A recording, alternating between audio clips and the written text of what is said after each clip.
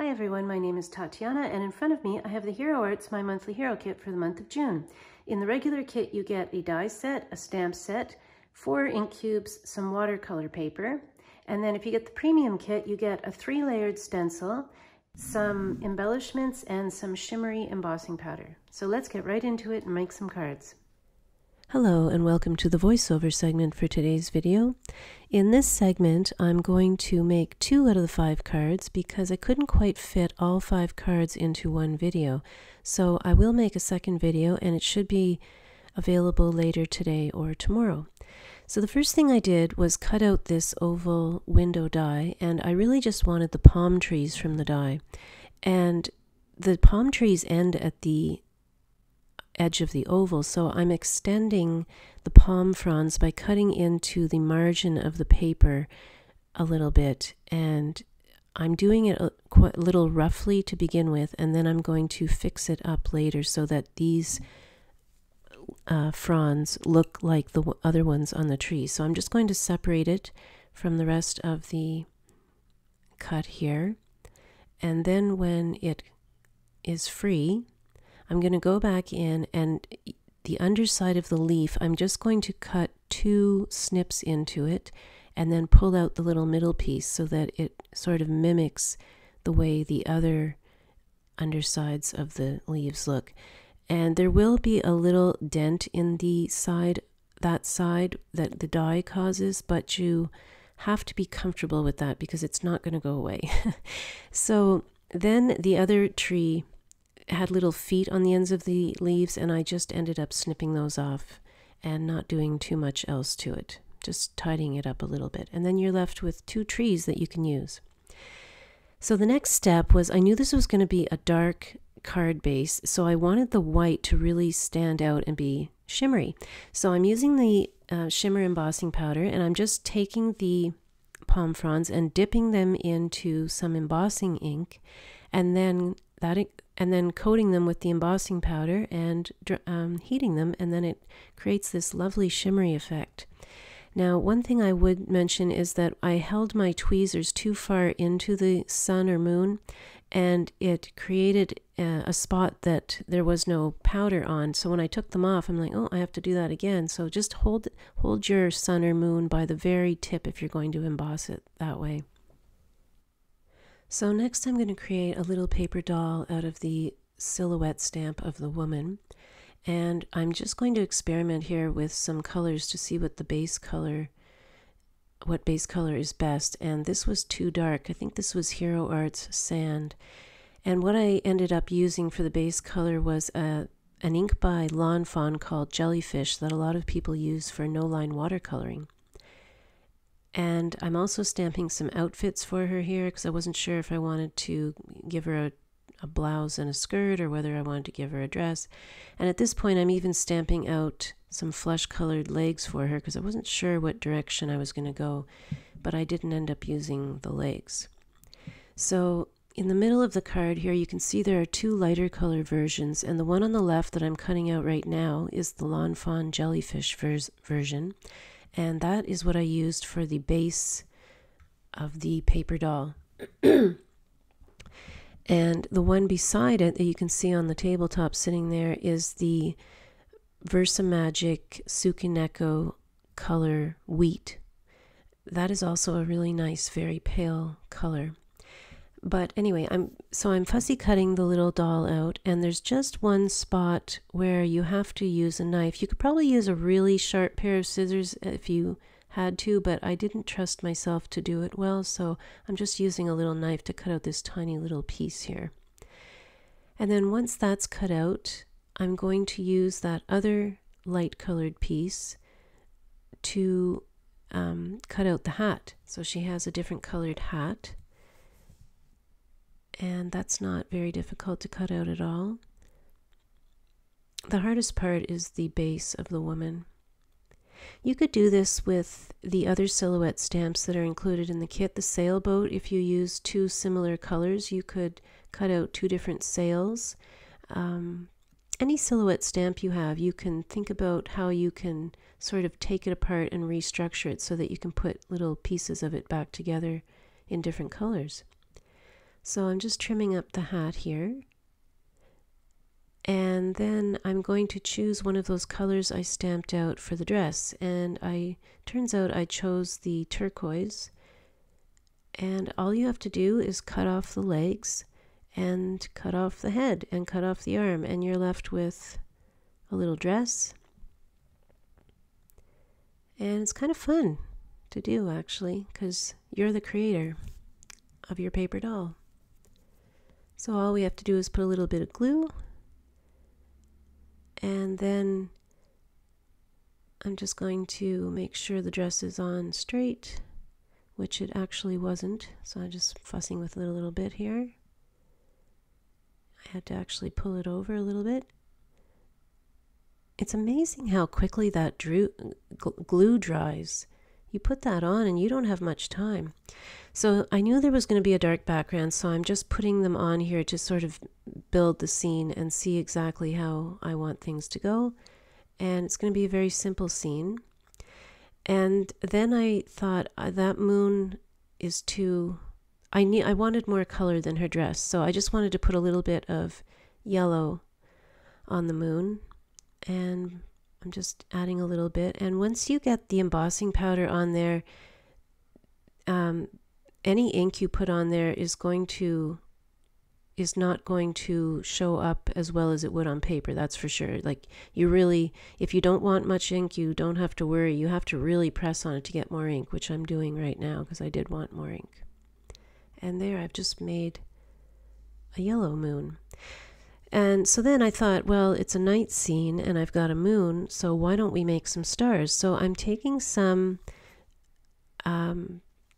paint and I'm just putting it on an acrylic block, and I'm using a water brush to smoosh it around, and I'm squeezing the water brush, so I am adding water to this.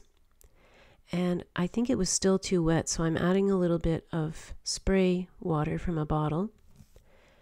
And then I'm going to flick and make some stars. It's so satisfying to watch that afterwards. There's the stars. And one of the stars was really big and looks like a planet. And then I went back and made 2 more planets. And then I'm drying it because you definitely want to dry it, because you don't want to put something on there and smear it, and that's just going to ruin the whole darn thing. So I dried it quite well. But it doesn't take all that long to dry. And then we're just going to do a little bit of scene building. I don't think I even used any foam tape on this. I just glued everything down.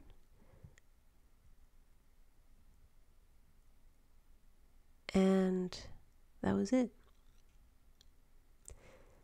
I am going to add a sentiment to this, but the stamp that I was using, I was having troubles with it. I don't know why.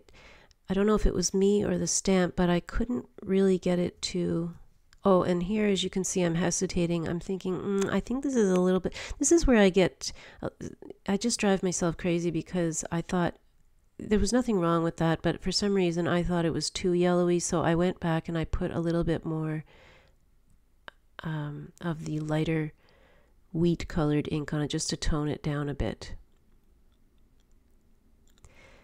So anyway, I'm going to glue everything down here, and then oh yes, I do put some foam behind the lady, just so that she stands out a little bit more. And then after I glue the lady down, that's where I try to stamp the sentiment, but for some reason that sentiment wasn't... I'll show you here. I went to use embossing ink. I was going to emboss it, obviously, because we have a black background, and I'm testing out where I'm going to put it, and then I decided I'm going to put it right there. And I don't think I pushed it too hard, but when I went to put the embossing powder on it, I was going to use white embossing powder. It just looked to me like it wasn't going to be to my liking once I heated it. It didn't look like there was enough definition between the letters.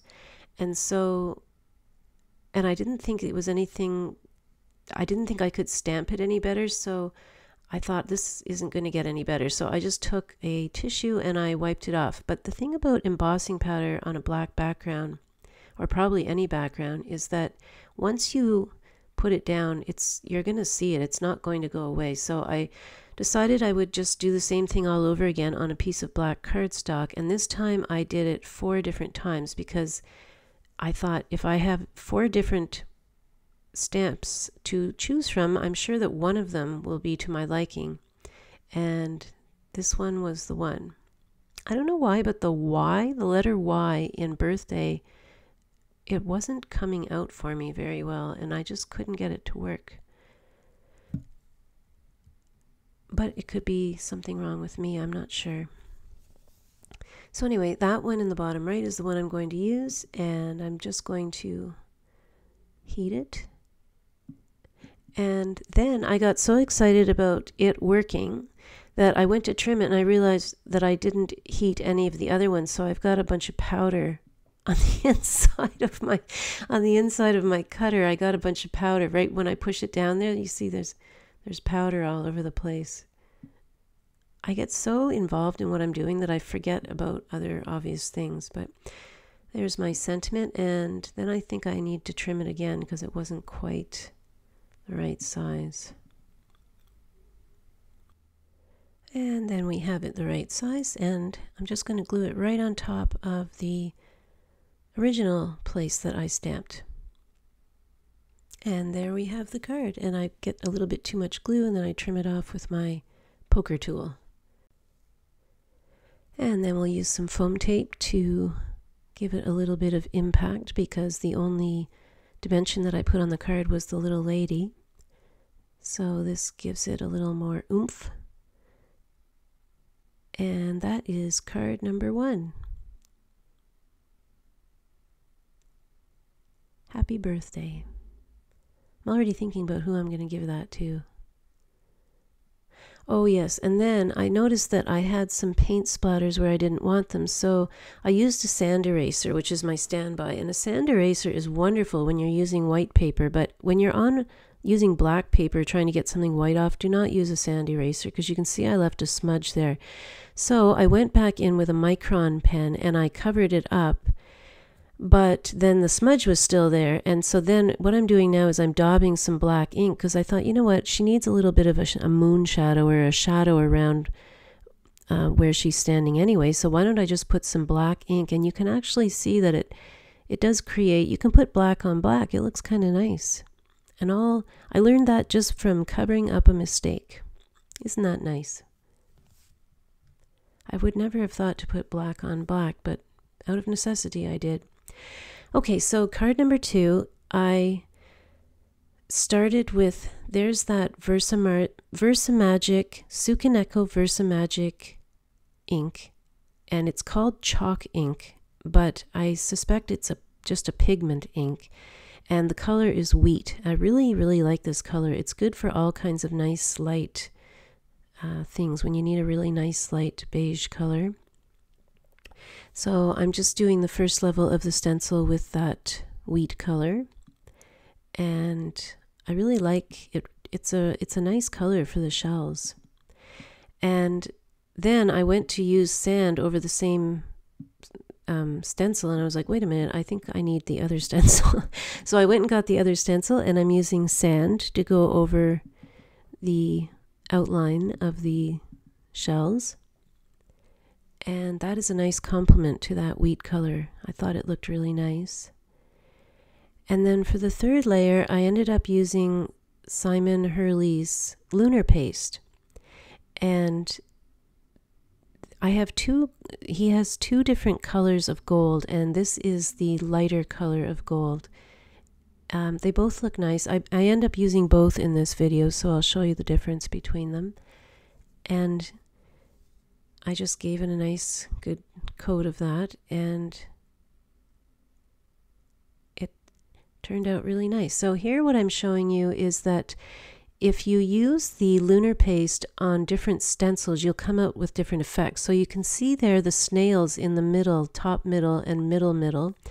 I've used the lunar paste in the darker of the gold, and I've used it on stencil number 2, whereas the other ones I've used the lunar paste on stencil number 3. So there's the difference. If you want to use the lunar paste or any paste on stencil number 2, it outlines, and there's that wonderful shimmery color. As you can see, there's a light and a dark gold color there, and those are his 2 different colors of lunar paste in gold.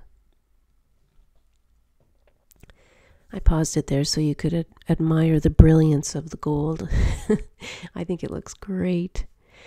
Okay, so that was a really nice base, but then I saw all these people making colored shells, and oh, there's the names of the lunar paste. The lighter colored one is called Slippery When Wet, and the darker colored one is called Gold Rush. So I wanted to make some shells that had some color. While that initial use of the stencils was a nice base color for a card, I thought I'm going to embellish this card with some colored shells. So I ended up doing a rainbow, and you can see the colors that I used there on the side. I think I just used the colors in the kit and added thistle on to the end. So I'm just doing a quick rainbow on the base layer of the stencil. And one thing I know about myself is that I'm very heavy-handed, and so that is the case here. I was very heavy-handed. I just want to scrub and scrub and scrub and scrub that stencil until I'm sure that I got a good color down. And that's fine. As you can see, it turned out really dark, so it's kind of a dark colored rainbow. And then for layer 2, I'm using sand again, because sand is just a nice color, I think, for the shells, for the outline of the shells. And then after I finish up with layer number 2, I'm once again going to use the lunar paste, and this time I think on the colored ones I ended up using the darker shade, the Gold Rush, for stencil number 3. And as you can see, my stencil was not lined up perfectly. I didn't do a great job of lining it up. So what I did was I went back to stencil number 1, I guess it was. Yes, stencil number 1, and I just went over it again. And it's very tricky once you've created a harsh line with a stencil to then go back and perfectly erase that, but I did go back in, and I'm happy with how it turned out. It didn't create, at least there wasn't a big white line inside of my shells, which would have bothered me. But you can see after I went over it again, it turned out pretty well. So never fear, if you mess up, you just go right back and do it again. So now I'm going to do stencil number 3, and actually I think this is the light one again. I'm using the light color, Slippery When Wet. Yeah, this is the light color. And there it is. And as you can see, I smooshed it. Oh, also I went back and did a lighter version because I thought, you know what, I think I pushed too hard. So there's no right or wrong. If you like a more pastel color, just go lighter, because with the one you're looking at now, that's all I did. I just went a lot lighter with the brush, or not the brush, the sponge. This is now the darker version of Simon Hurley's lunar paste. This is the Gold Rush, and you can see the difference it makes. I put the dark lunar paste on the lightly colored stencil, and I put the light lunar paste on the dark colored stencil. It's more of an antique gold color, I guess. Still very lovely though. So then I went ahead and fussy cut both sheets. On the right hand side are the pastels, and on the left hand side are the darker ones, and I'm sort of mixing and matching them here. I wanted to create two groupings of shells in the top right and the bottom left. And as I did that, I felt like the other two corners were a bit left out. So I also added some just one shell to each opposite corner. And I just love this. I really love this card. The stencil effect on the card alone is beautiful, but then putting the colors on top, it just really, I think it really makes it pop. And I have always loved making 6x6 cards. They're actually my favorite card to make, and I haven't made one in a really long time because it's, you know, it's just so much easier to cut an 8.5 by 11 piece of paper in two. But I like the real estate that a 6x6 card gives you. There's just a lot more room to play with, and the dynamic of a square shape is definitely different from that of a rectangle. So it was kind of fun and refreshing to go back to basically my roots in card making, because I started out making 6x6 cards. They were my favorite in the beginning, and I just kind of got away from it. But it's always nice to not have to alter a 6x6 stencil once you've gone to all the work of creating it. And then I felt like the sentiment was from the stamp set was a little bit too small for a 6x6 card, so I cut out a white piece of a white rectangle, and I mounted it onto a gold rectangle, and then hoarding thickers, hundreds of, probably not hundreds, but I've got dozens of packs of thickers that I've been hoarding for years, and the hoarding paid off. This is where it all paid off, because I just happened to have exactly what I wanted. I had a thicker in the color that I wanted, which was gold, and in the exact size that I wanted. Like, only through hoarding could that be a thing, right? I mean, how is it possible that I had the exact perfect size and color? So I just kind of held the sticker sheet up to this piece of cardstock and sort of generally figured out where these should go.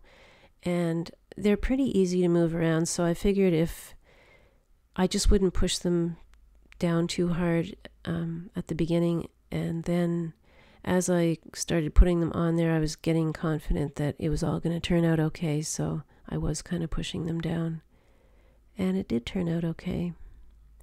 And then the O is a little bit off there, but anyway, I came up with this thanks shallot, and I just pushed that down on there.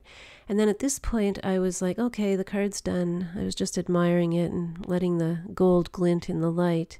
And then I looked at it and I thought, no, this is missing something. And then I realized that what it was missing for me was this extra layer of gold on the back. So I went and cut a 6x6 piece of gold. I guess I must have cut this down to just under 6x6, because that gold base is 6x6. So the card does end up coming out to 6x6, and I'm pleased about that, because I wouldn't have wanted to cut down the stencil any more than that. And then I'm going to press it out there with my fingers, and that will be card number 2. So as I said, I'm sorry, but I couldn't fit all of the cards into one video without it being like a movie length video. So I'm going to create another one, and this will be part 1 and that will be part 2, and stay tuned for the rest of them. I'm going to show you some pictures here at the end, and I'll just say bye-bye for now. Thanks for watching.